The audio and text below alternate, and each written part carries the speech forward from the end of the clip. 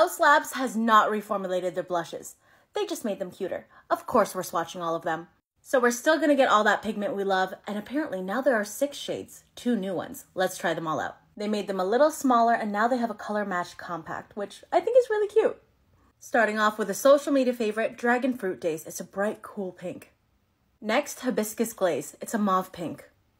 Watermelon Bliss has brought a lot of flush to my face. This is a universal red. Pomelo Peach is my favorite so far. It's a beautiful, soft coral.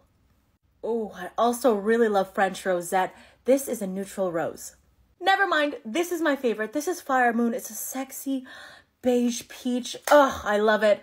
Which one is your favorite? This one's mine. Straight up. Hold on. Let me apply it again. Yeah, I'm a Fire Moon girl. Ugh. Which one's your favorite? Let me know below. Are you going to pick these up? Did you already buy the first ones? And you have enough to last you a lifetime? But these are so cute. Okay, let me know below.